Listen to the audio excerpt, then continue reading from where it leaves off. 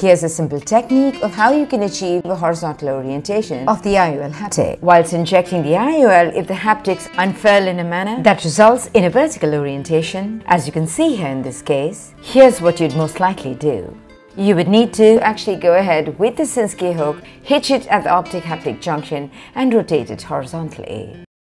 There really is a much simpler technique. Here's what I think works. Whilst injecting the IOL, before the IOL actually opens, just rotate the IOL to achieve the horizontal orientation of the haptic. And having achieved this, you will see both the haptics open out to naturally come to rest horizontally.